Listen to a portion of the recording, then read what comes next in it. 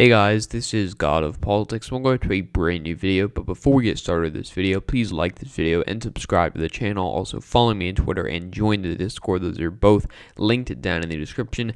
But in today's video, I'm going to be talking about the polls again and answering the question of which polls you should trust. Now, is there one polling service that is accurate all the time? Is there a polling service that's inaccurate all the time? Are there polling services that are accurate in some places but not others?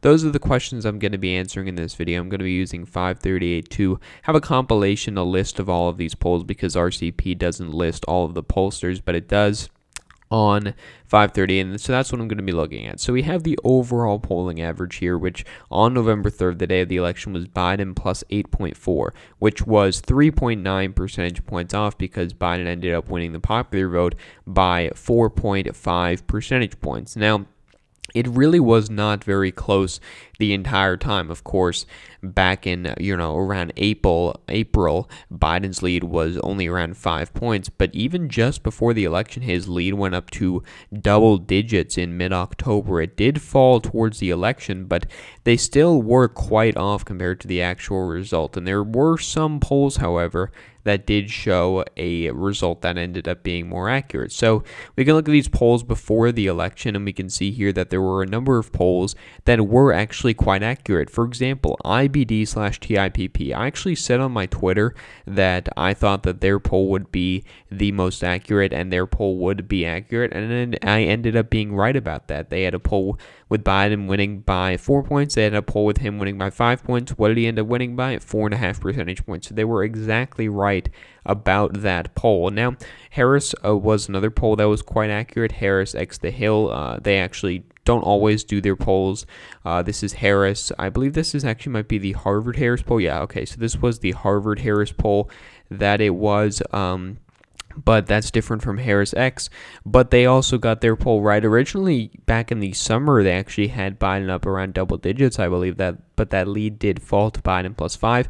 But then you, of course, have the more inaccurate pollsters like The Economist/YouGov, which had Biden up 10 points in their final poll before the election with likely voters. They had Biden getting 53% of the vote, which was only, 1.7 percentage points off. But they had Trump getting 43% of the vote, which was 3.8 percentage points off. So that's really where they got their error. And you could make the argument, the undecideds just went towards the Republican candidate, but that doesn't tell the whole story. And the gist of it was that Republicans were undersampled in these polls, and either that's the problem or the people, there was that secret Trump voter effect. There's a number of factors that are at play here, but you can see here that the general consensus was that Biden was up a couple points more than what he actually ended up winning by. Swayable had Biden plus 6. Reuters had Biden plus 7 with likely voters. YouGov had Biden plus 8 a couple of days before the election. Rasmussen's an interesting one. They actually had Biden up plus 1.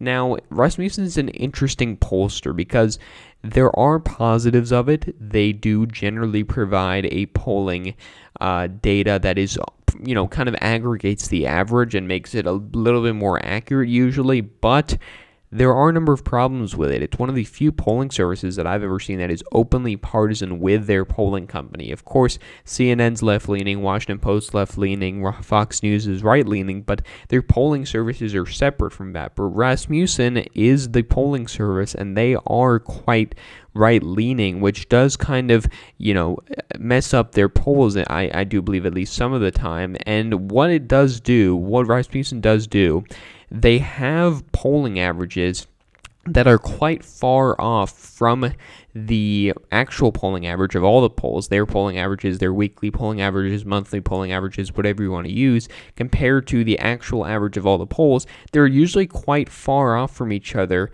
before the election. But getting closer and closer to the election and on the day of the election, Rasmussen usually hedges their bets and they have a result that is closer towards it actually ends up being. Because we did actually have a couple of polls that from Rasmussen that did show Trump up. I'm not sure if I can find them here.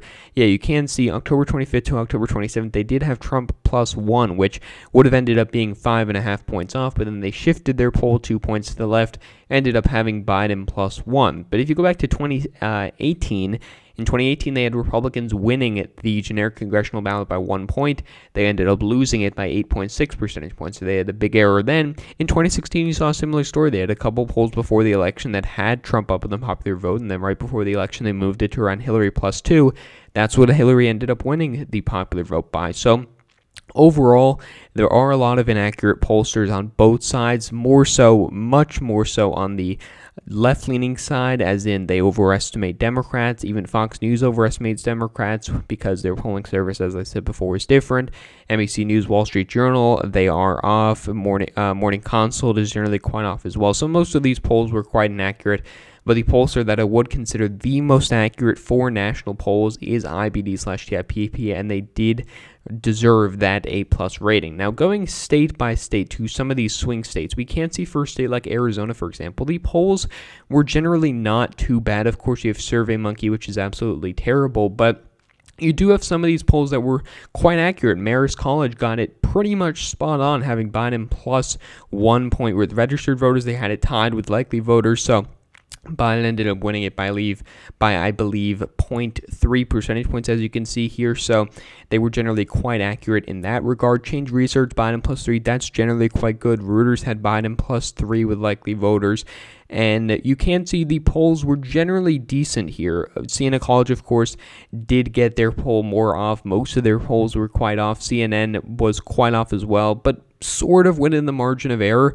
Trafalgar did get this poll quite off. They generally do not do as well in the Sun Belt. They had Trump +3. They also had Trump +5 in Georgia, and they generally don't have a good track record in the South. If you look at the 2018 governor race, they had Brian Kemp up 12 points. They had Dean Heller up, I believe, 3 points in his Senate race, which he ended up losing by 5 points. And in the Arizona Senate race, they had Martha McSally up against Kyrsten Sinema in the 2018 race. Rasmussen did get this race quite off as well. They had Trump +4. That was 4.5 points off. And you, of course, have these pretty unknown pollsters that did get the race very off as well.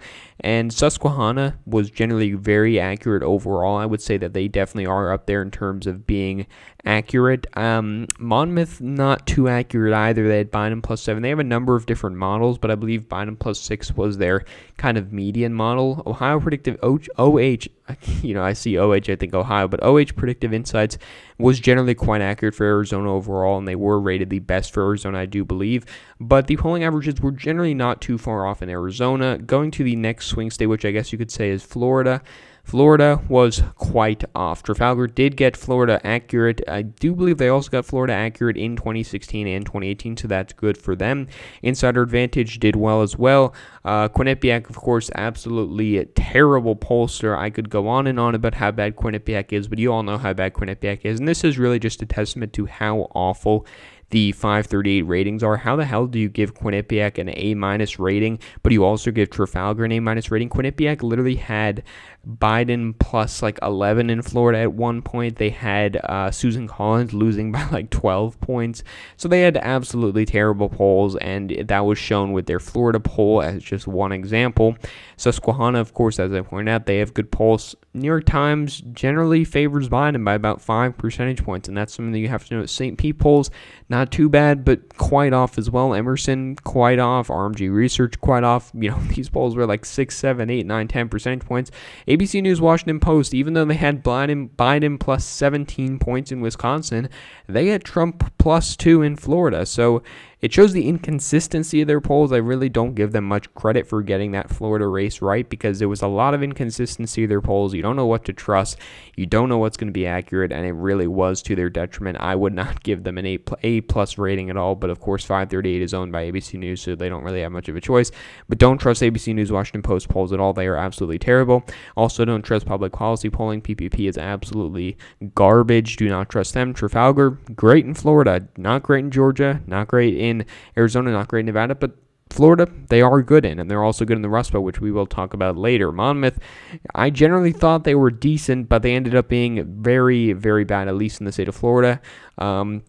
But overall, the Florida polls were quite inaccurate. They were off by about 5, 6 percentage points. Georgia, the polls were quite accurate. They had Biden winning by 1.2. He ended up winning the state by, I believe, again, around 0.23 percentage points, very similar to the margin in Arizona. And we look at the polls here. Trafalgar did get this race quite off, 4.5 percentage points. They got it off. Landmark Communications, they got it quite off as well. Of course, you have the terrible polls on both sides. You have Swayable, which got the race absolutely way off. You had Insider Advantage, generally quite decent as well. I consider 2.5 polling error to be quite decent. Emerson, also quite a decent poll, very good for them. YouGov actually did well in Georgia. Landmark Communications did well in their poll back over here, but then their final poll, they did have Trump +4. PPP didn't do too bad in Georgia, of all places. And so generally the Georgia polls were quite accurate. I would say the best poll in Georgia probably going to be, I want to say Insider Advantage is the best pollster. They were pretty consistent overall. They were good in Florida. They were good in Pennsylvania. They were good in Georgia. And they have a slight Republican bias, but given how much of a Democratic bias in terms of their results all these other polls have, I think that was pretty good. So let's go to the next state, which is going to be Michigan. So Michigan polling averages had Biden up 8 percentage points. He ended up winning it by 2.5 percentage points, but you have a lot of terrible polls here. Trafalgar did get the race 5.5 percentage points off, but then you also had Redfield and Wilton Strategies, which got the race 11 points off. You had, of course, their other polls. Insider Advantage, generally quite good here as well. They had Biden +2. I think Insider Advantage, I would say, overall is probably the best pollster. Emerson College got Biden +7 quite off. Epic MRA got the race quite off as well. CNN, of course, terrible pollster, had Biden +12 with likely voters. PPP, terrible pollster here as well. So overall, polls were quite inaccurate here overall. But Insider Advantage, again, had a very good result. And, of course, the general accuracy of their polls is not the only metric you can use to see the overall trust, how much you can trust a poll, because there are other things that go into that, like the methodology. If a poll is a bad methodology but gets the results right every time, is that really a poll you should trust? Is that really a poll you can say in the next election, I'm going to trust this poll, or is it a poll that just got likely because of the election? And that's something that you'll have to take into account, because I'm really not sure about a lot of these polls. As for Minnesota, which is the next state, generally quite accurate, only 2 points off, and they were pretty decent in most of these polls over here. Of course, some polls had them in double digits, like St. Cloud University, whoever the hell that is. Trafalgar had Biden +3. They were also quite bad. Survey USA, decent. Gravis, bad. Survey USA, decent here as well. Civics, not very good either. So I guess none of these polls were that close, but they kind of all averaged themselves out to have only a Democrat +2 bias. New Hampshire, not many polls from here, but of course we did have very bad polls like Biden +19, but he ended up winning it quite handily, so none of these polls really got much focus anyway. The next state, which I'm going to say is North Carolina, Biden was up +1.8 in the average. He ended up losing it by 1.2 percentage points, which is a 3% polling error. Not too bad, but when you look at these individual polls, they weren't really very good. Especially polls like Swayable, which is generally not very good overall. Insider Advantage did overestimate Trump a little bit more here. They overestimated him by 2.8 percentage points, but still within the margin of error. Still quite an accurate pollster. Effectively the Achilles heel for Insider Advantage, they do have small sample sizes, but generally, they were quite accurate in their results. Emerson, not too bad. Trafalgar, very good here as well. CCES/YouGov, not very good. CNN, of course, absolutely terrible polls there as well. Rasmussen had a good poll here. And yeah, I'd probably say the best here, maybe Trafalgar, maybe Rasmussen, to be honest, maybe Emerson, not really sure, but none of them were really too far off. Ohio, not really a swing state, but I did want to look at it because the polls were just absolutely awful. Quinnipiac having Biden +4 in Ohio, like, is this even serious anymore? It's terrible. I mean, even Trafalgar underestimated Trump in the state of Ohio, but I don't really want to look too much at the Ohio polls. They were absolutely terrible. Pennsylvania, Biden +4.7. They were off by 3.5 percentage points. And of course, you had the bad polls that had Biden up close to double digits, like Morning Consult, which you should not really trust at all. Marist College, not very good either. Rasmussen, decent, actually underestimated Biden here. Susquehanna had a decent poll, only off by 2 percentage points. and none of these polls were too accurate. As again, Siena College overestimating Biden by about 5 points each time. ABC News, Washington Post having Biden up 7 points, not an accurate poll there either. Atlas Intel had a decent poll. Muhlenberg College, not very good. Trafalgar was decent. They had Trump +1, so I would consider that quite accurate, like Susquehanna being within the margin of error, which I do give credit to pollsters these days. Texas, or not Tennessee, but Texas, Trump was up 1.1 percentage points in the average. I think most of us knew not to trust these polls like Data for Progress, which is a Democratic internal, effectively. Same thing with PPP. But many polls were quite accurate here. Gravis was actually quite accurate here. YouGov was not too bad, off about 3.5 percentage points. Morning Consult, again, terrible polls of Morning Consult. Terrible polls from Quinnipiac. Don't trust either of them. They're so bad. Virginia, not really a swing state, but the polls were quite accurate here.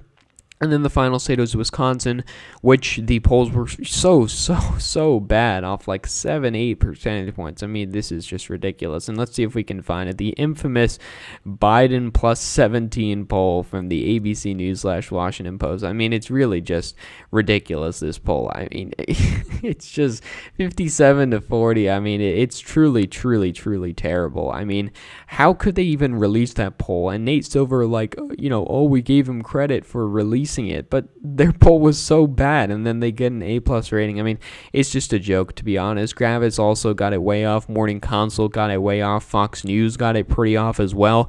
And guess who the poll which was actually accurate here was? It ended up being Trafalgar, which had Biden up 0.6 percentage points. Biden won the state by, as you can see, 0.6 percentage points. So Trafalgar was absolutely dead on in Wisconsin, having Biden. They had Biden +2, but I do believe that they released a poll after this. I'm not sure if it's listed here, but we can see it here. The Trafalgar poll did have it even, but I believe it was Biden +6 overall. But yeah, their poll was quite accurate here. If you look at this, we can see, yes, he was up you can see he was up 0.7 percentage points. So very accurate. But I believe overall it was, the lean. So it was overall 0.4 percentage points. So very accurate with that Trafalgar poll, and I give them a lot of credit for that. And you can trust them in a lot of places, but don't trust them in states like Arizona or Georgia, but do trust them in states like Wisconsin. They actually didn't do a Wisconsin poll in 2016, so we don't know too much about their history, but we do know that in 2020 they were quite accurate. But overall, polling's not dead, but it's pretty dead. I mean, most of these polls were absolutely terrible. Polls are going to have to change if they really want to have any credibility left, because you can't just get 7-8 percentage points errors in some of these states, and even bigger for individual polls, and then say that you're a serious organization, because that's just absolutely ridiculous. And overall, I would say that the best poll is Insider Advantage in terms of getting the results right. Maybe their methodology is quite off, their sampling size is small, but if you're looking solely at getting the results dead on, they were the most accurate, along with Trafalgar, along with the Insider Advantage, Susquehanna. Those three polls, I would say, are quite good. Emerson's not too bad, but again, they had a lot of big errors as well. You can go state by state polls. St. Pete was quite off, but not too bad. OH Predictive Insights was not too bad as well. But overall, you have a lot of things going on here with polls, and they're generally not to be trusted unless they have a proven track record in that state. So thank you for watching this video. Please like this video and subscribe to the channel. Also follow me on Twitter and join the Discord. Those are both linked down in the description. But again, guys, thank you all for watching this video, and I will see you guys later.